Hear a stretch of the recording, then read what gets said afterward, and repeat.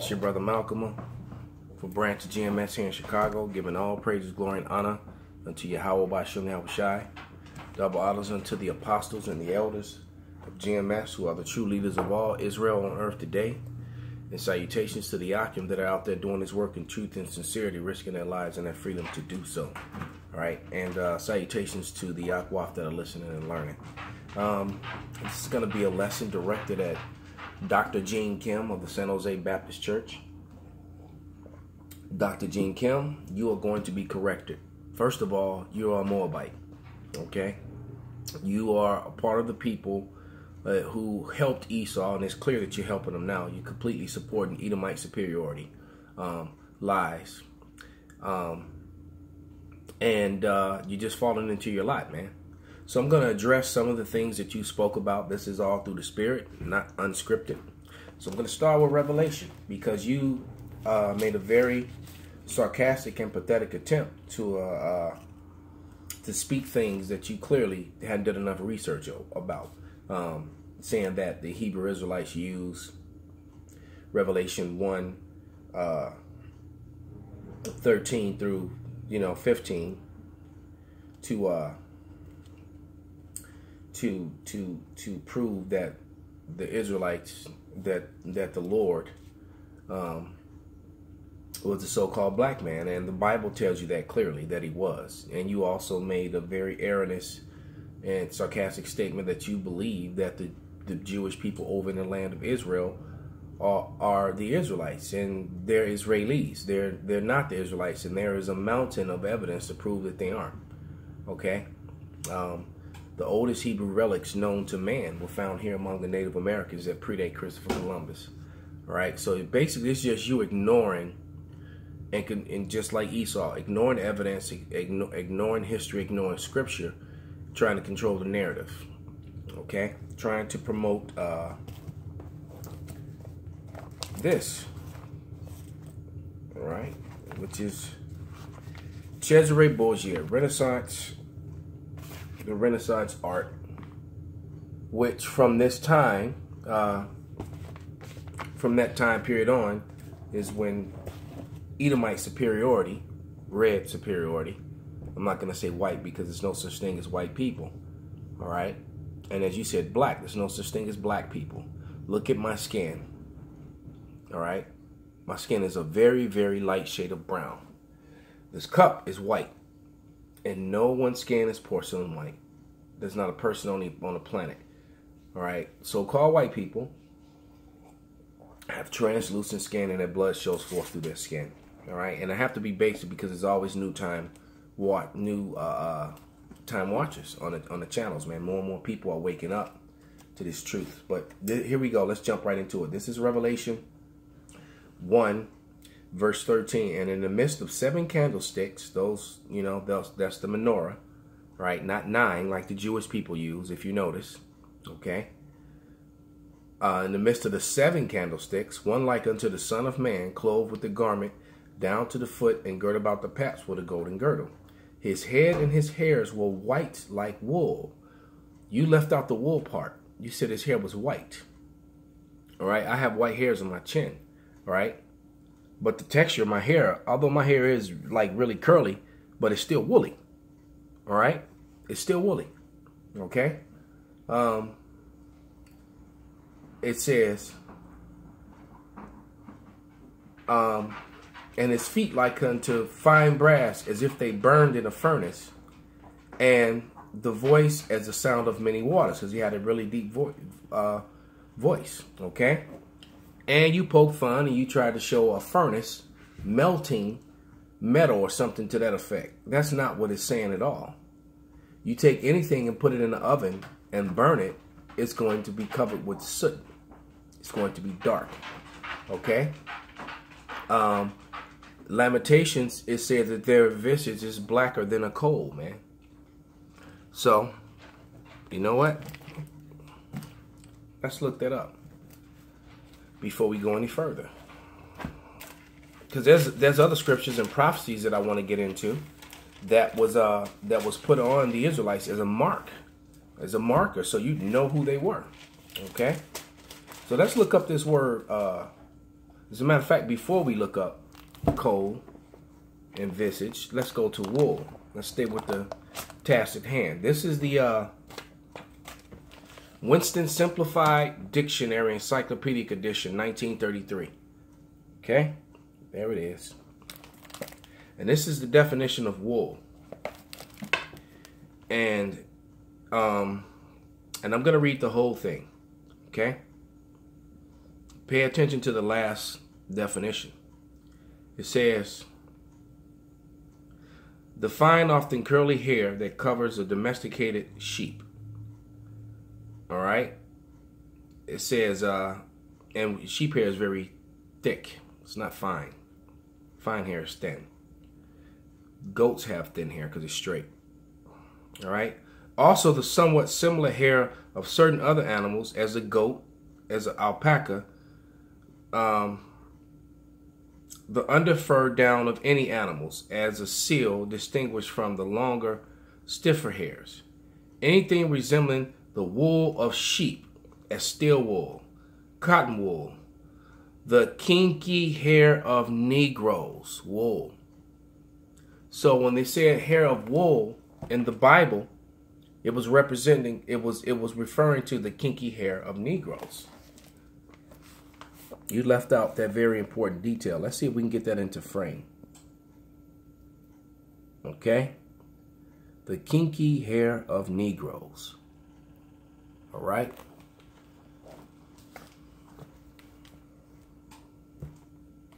Now, let's go to Revelation 4th chapter. All right? All right, so let's read. This is beginning of verse 1. And it says, and after this I looked, and behold, a door as opened in heaven. And the first voice which I heard was with me. And it said, come up hither, and I will show thee things which thou must hereafter. As a matter of fact, the word revelation, before we go any further, let's look it up. Like I said, this is all being done through the Spirit. Let's look up the word revelation, because this image right here has been pushed to the earth ever since Esau got dominion. All right, since the Renaissance, when when Portugal and Spain fell, and the Moors, who were Israelites, who had converted to Islam, but nevertheless they were black men, so called, and the Morenos, who were the Jews, the secret Jews, when they fell, and the so-called white man got dominion over Portugal and Spain, and then all of Europe shortly thereafter, that false image was pushed. Okay, that false image was pushed, and to prove that, let's go find this definition of Moreno, and we'll put this to the camera. All right, because the Morenos were what you referred to as the secret Jews. Because guess what, Dr. Gene Kim, when Columbus came to the Americas, he came over here with 5 Moreno interpreters that spoke Hebrew, because he knew he was going to encounter people that were speaking Hebrew. Hence the reason why I said that the oldest Hebrew relics, all right, without all the dots and the vowel points that were added in 1870s by Eleazar ben Yehudi, a Khazar, a Jewish convert, which is what the people are over in the land of Israel. You need to look that up. Look up Kagan Bullen. Yeah, you need to look things like that up. But before he changed it, and everything was just the way it was. There was no vowel points. So the language that's being spoken now it really is Yiddish, which we're going to read about that. All right. But here, the Moreno, there it is. A Jew or more converted to Christianity. 1580 Spain. There it is, man. All right. That's coming from Online Etymology Dictionary. And if and today Hispanics still refer to dark-skinned, dark-complected Hispanic people or Negroes as Morenos. So something's not adding up, man. You don't know history. You prescribe to the lies of your conquerors, man. You're cooning. All right. You're being a coon for Esau, the so-called white man, which through the spirit, I think you are a so-called white man. I don't even think you're a true Moabite, man. Okay, but let's look up the word revelation. All right. Because the Lord had to be revealed. All right. Let's keep that Revelation 4 on deck. It's going to finish that definition. But let's look up the word revelation and see what it means. See what it says. All right. And why does there need to be a book of Revelation and the Lord had to be revealed? Why? The Lord had to be revealed because there's been a false image of him pushed throughout the earth. All right. And you are one of those wicked individuals who help forward that lie.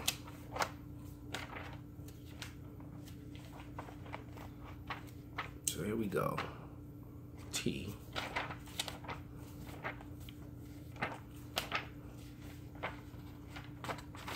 Wow, there's a lot of S's. A lot of S words. Here we go.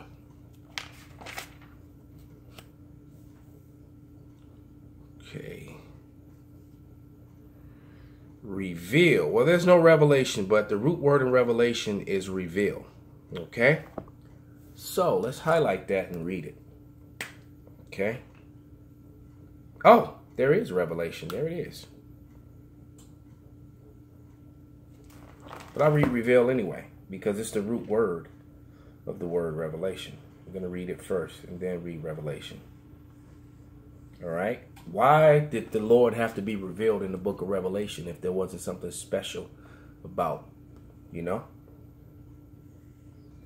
So we're going to get to the bottom of this as we correct you, Dr. Kim. You're going to lose members in your church over this. You should have kept your mouth shut, man. You should have sat on the sidelines and wrote it out. All right? But this is the word reveal. Okay? And it reads, to unclose or uncover something secret or hidden. Not looking too good. Divulge, natural means. All right? To publish and announce, to disclose, to divulge.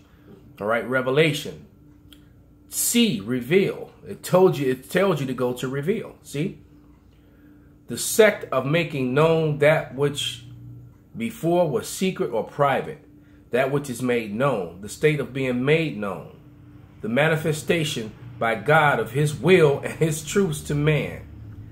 God will and the truths manifested to man, the means by which these are communicated. Revelation, the last book of the New Testament, ascribed to the Apostle John and containing mystic and symbolic prophecies, the apocalypse called in full the Revelation of St. John the Divine. So apocalypse also means to reveal. That's because when you look in the Spanish Bibles, that's often what it says.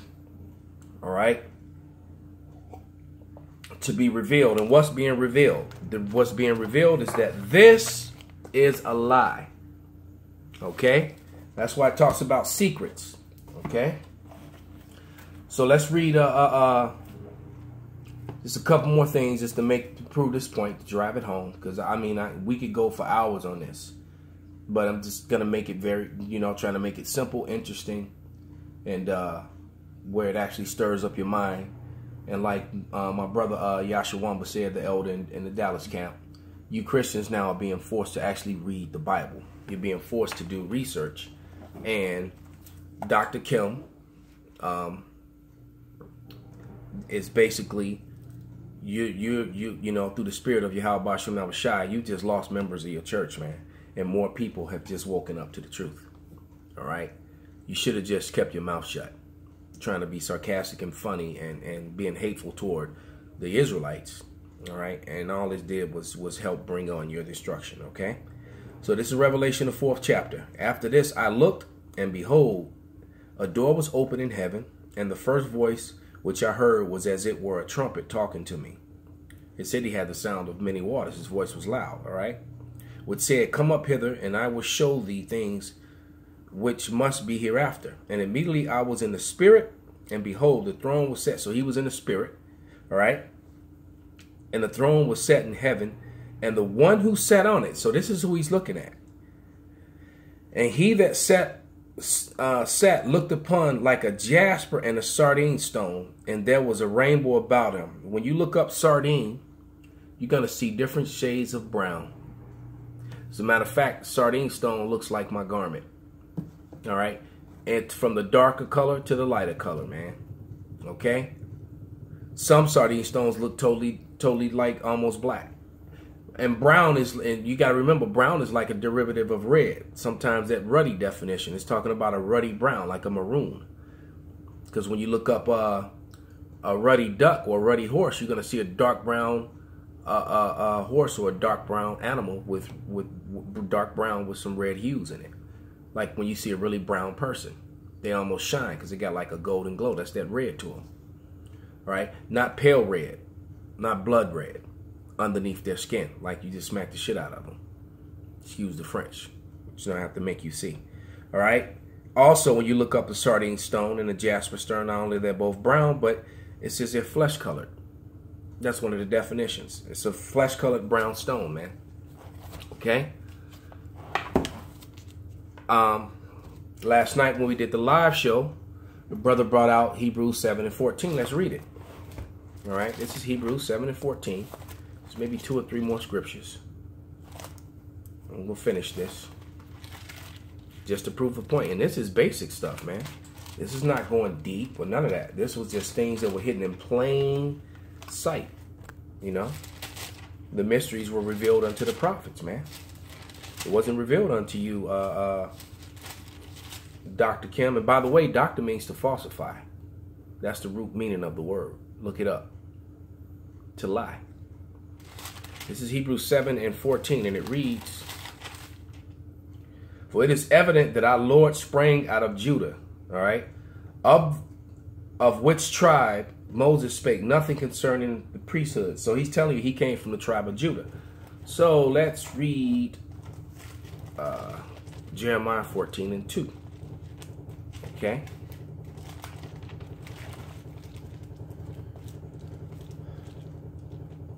So this is book of Jeremiah.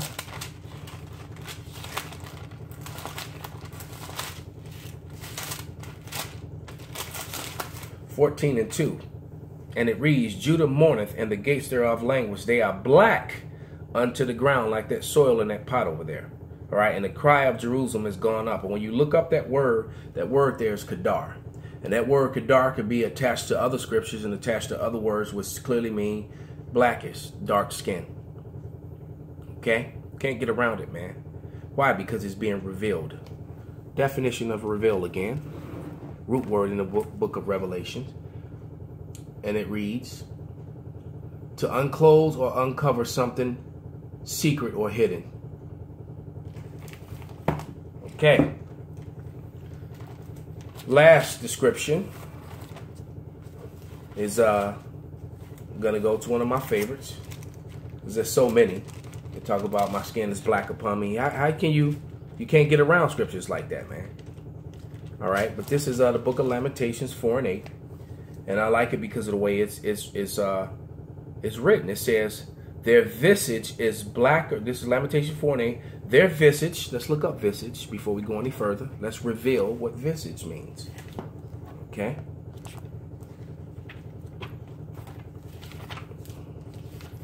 I'm not even cursing you out, man. Believe me, I feel like using a lot of rude speech, man. But you know what? I'm going to beat you down with the truth, man. And insult you with the truth. And insult your lack of intelligence. The fact that you refer to yourself as a doctor and you know nothing. You're a false prophet and a liar, and you're going into slavery, man. Okay? I can say that rudely or I can say it nicely. Okay? Still doesn't mean you're not going to get a foot.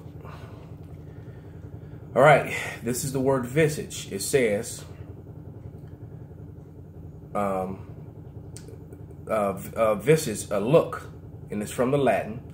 And it says to see, the face or countenance appearance. So their appearance is blacker than a coal. Just to add insult to injury. Let's look. Matter of fact, I'll put that up the camera. Hopefully from the same source that Winston.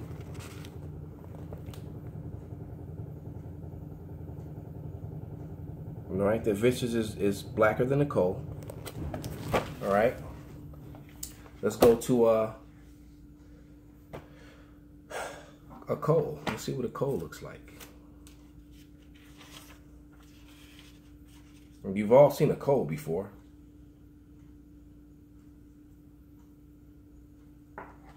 All right. It says a black or brownish black combustible carbonous mineral. Let's highlight that. We're going to have to use it again. Because we always say that there's really no such thing as black people. All right, I'll read it again. It says a black or brownish black combustible carbonous mineral formed by decomposition of vegetable matter. All right, and it's found and dug up in the earth, and it's used as a fuel to burn. All right, so there it is, man. So with that, I hope this was an edifying lesson. Dr. Kim, you have been corrected. You're a liar and a false prophet, and you're going into slavery. With that, I say all praises, glory, and honor be unto Yahweh Bashum Shai and Shalom.